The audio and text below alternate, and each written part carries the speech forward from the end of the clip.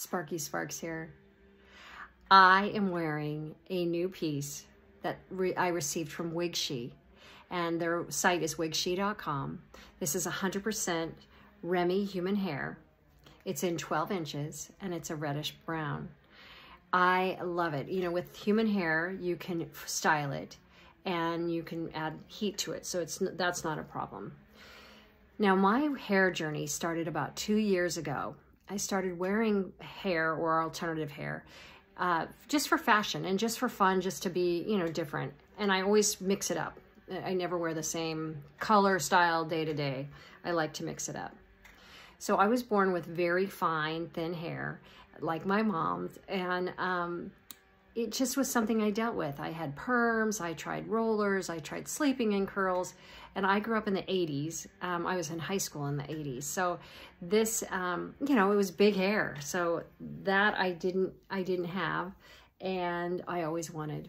So once I embraced wearing wigs full time, which was last year, so it's just been a year, short time, I feel so confident and beautiful and put together, and I like to say on point. And why not? It is a steep learning curve, I won't lie. You know, you get comments and everybody has an opinion from your friends and your family.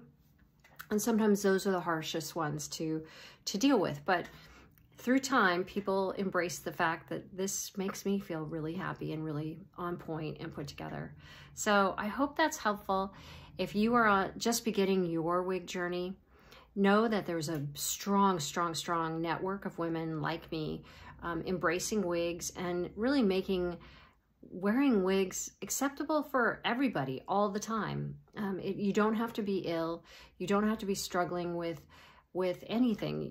It's your choice. If you want to wear hair, whether you have hair or you don't have hair, that's your choice. You're beautiful no matter what, and it's all about what makes you feel good.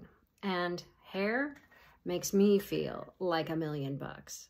So I hope that's helpful. Have a great day and make it the best ever.